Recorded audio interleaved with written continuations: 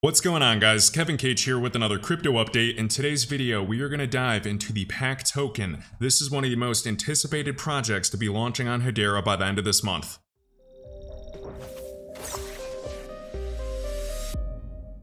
Alright, let's get into it. I know the Hedera community already is well aware of this and super excited for this launch, as am I. So in this video, I wanted to share a few considerations I have and why I'm excited for PAC. We're also going to dive into the tokenomics, its prices at different market caps, and all types of things, so I hope you enjoy. And friendly reminder, none of this is financial advice. Anything can happen in crypto, returns are never guaranteed, and there's always risk.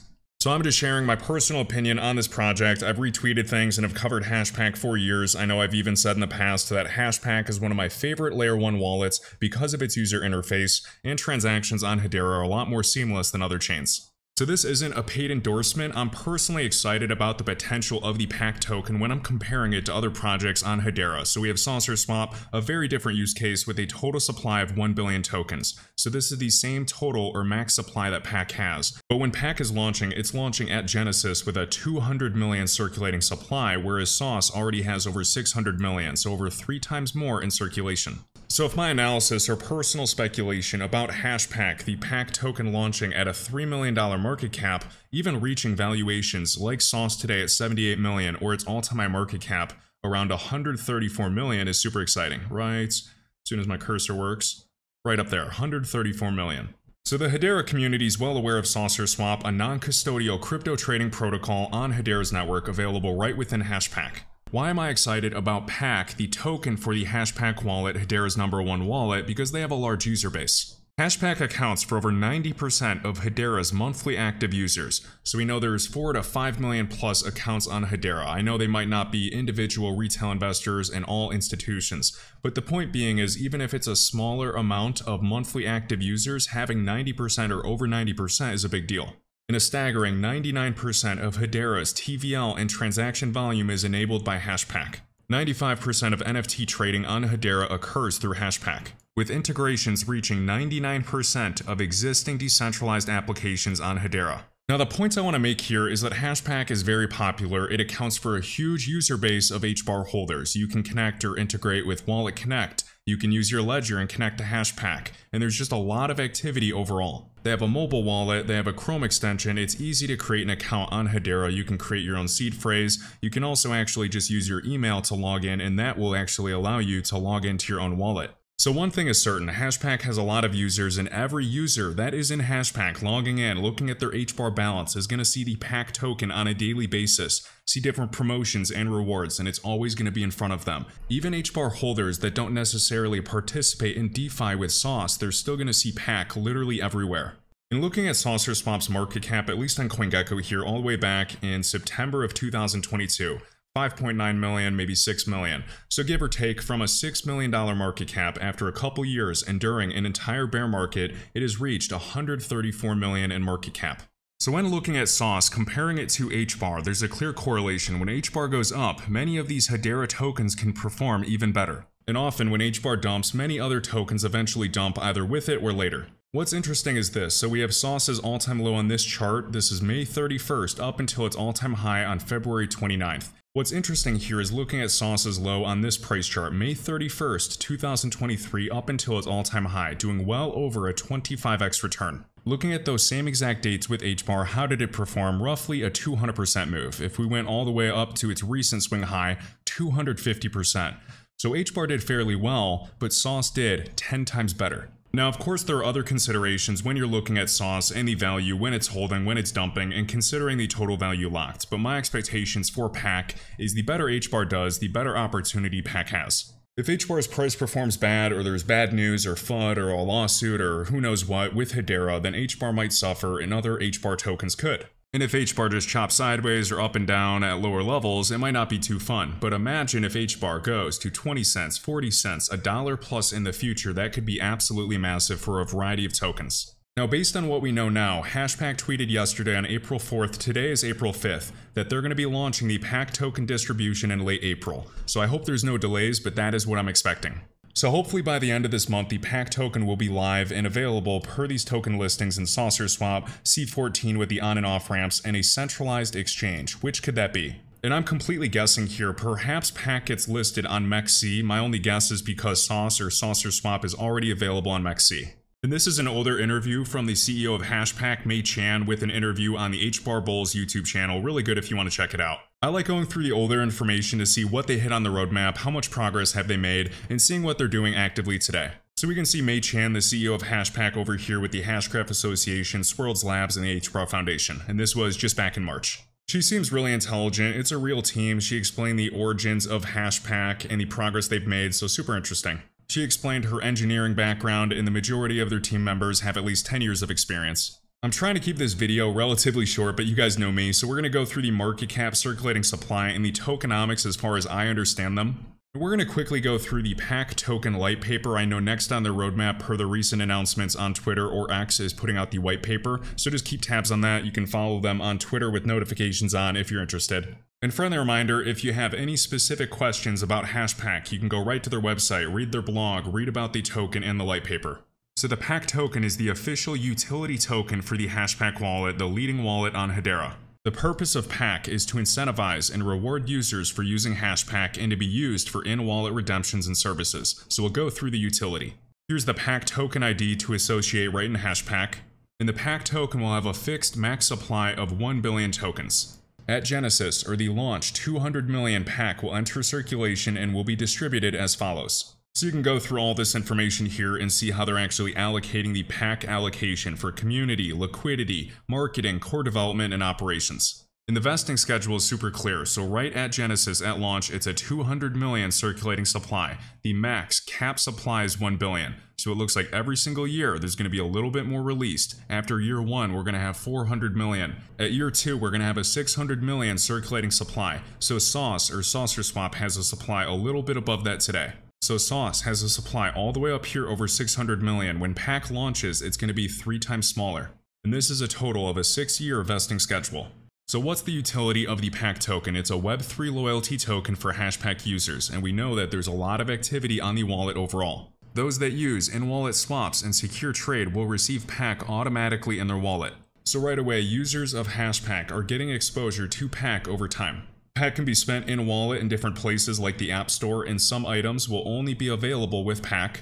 It'll be used for collaborations with the community and other projects. And PAC will be used for future features and services which have yet to be announced. And holders can participate in governance and voting with HashPack initiatives. And as they say right here, more detail about planned utilities will be published in the near future. I've seen some comments and I don't think people understand HashPack. Guys, this is not a layer 1 network. It is not an Oracle solution. It is very simple. It is a wallet token. Being a long-term user of HashPack, I think this looks completely fine.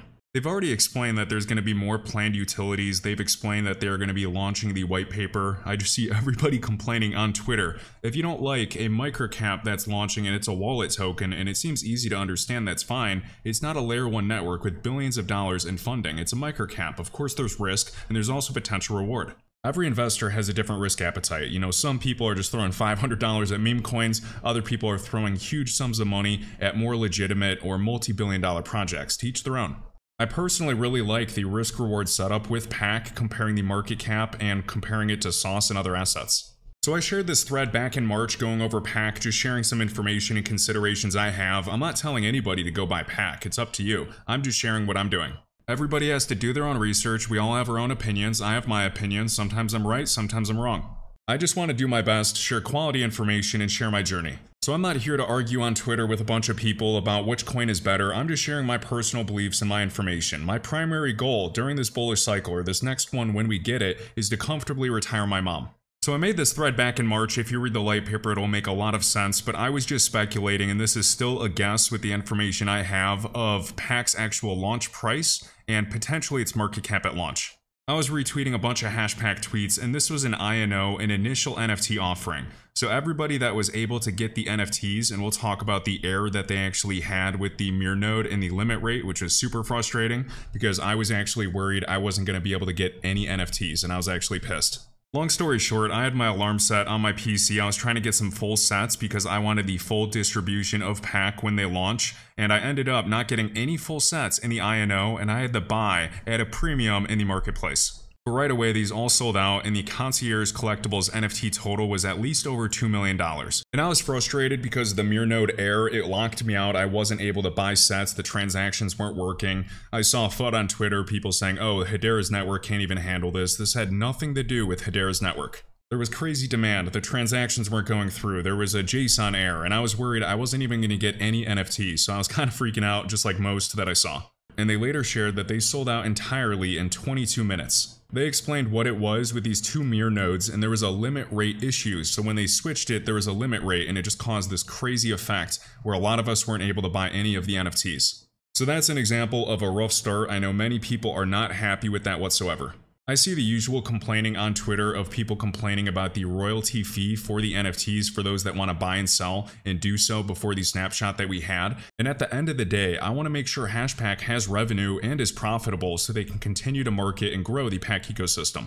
It's an unfortunate mistake. We can complain about it all we want, but complaining doesn't do anything, and I'm just hoping that HashPack does a lot better in the future. They put out a transparency report going through this, looking at the requests, explaining the mirror nodes, going through the distribution, and comparing it to other INOs and distributions, so it came out well. I just wish we didn't have that massive mistake. So for the HashPack Concierge Collection, the average number of NFTs minted per account was 4.5 NFTs. No account got more than 2% of the supply, with the majority 51% having less than 0.15% and 80% having less than 0.75%.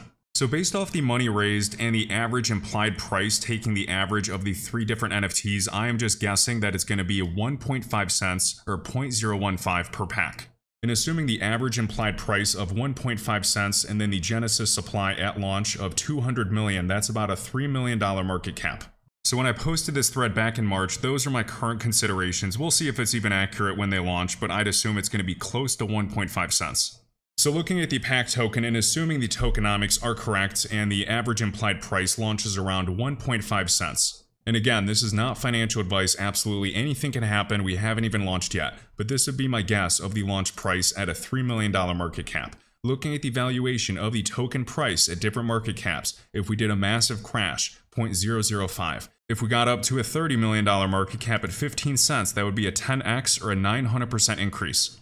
We know Sauce today is over a $70 million market cap, about 35 cents for PAC, considering the 200 million supply at Genesis. Looking at a $100 million market cap, that would be over a 30x, and then looking at Sauce, 134 million divided by the $3 million market cap would be over a 40x. So looking at this, these numbers are exciting, especially if PAC does have a successful launch or if HBAR really performs well in the future. But I also have to consider the inflation, because after one full year, the circulating supply will double from 200 million to 400 million, and that will have an impact on the price potential and the ROI.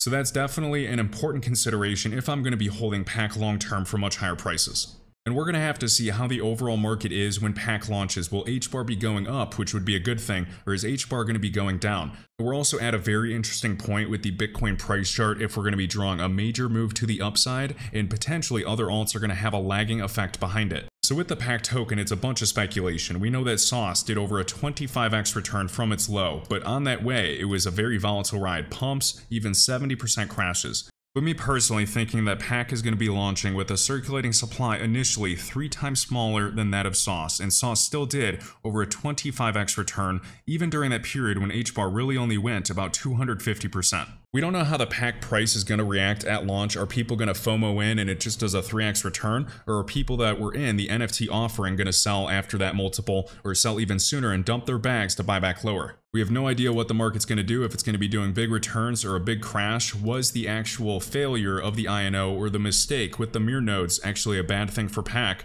Or could it almost be a good thing or a catalyst in a weird way for people that weren't able to get any NFTs or as many NFTs as they wanted to get a PAC allocation? And could they be buying on the open market, seeing PAC at a 3 million, 6 million, $10 million market cap relative to other assets like Sauce with over a $70 million market cap? I'm not sure, and I'm going to be stupid because I'm going to be holding a lot for the long term. I'm going for very big returns, and if we did do a 50 or 90% crash, like some projects do at launch, I'm personally going to be buying some. And there are a lot of reasons behind that, one of them being I believe in HBAR. I believe HBAR reaches higher prices and much higher market caps in the future, and I want to have some exposure to other Hedera-based tokens. Of course, without sounding like a moon boy, I'm hoping for crazy high valuations. We know Hedera's all-time market cap was $7 billion, and we're still far below that today. So does PAC in theory have 10, 50, or 100x potential if everything goes well? Yes, but nothing is guaranteed. I hope you guys enjoyed today's video. Huge thanks to all that hit the like button and subscribe. We'll keep tabs on PAC every few months or throughout this year, and I'll catch you in the next one. If you enjoyed this video, I'd greatly appreciate if you could hit the like button, let me know your thoughts down below, and my link tree is linked in the top of this YouTube video description, with all links, crypto resources, and discounts. I'll catch you in the next one.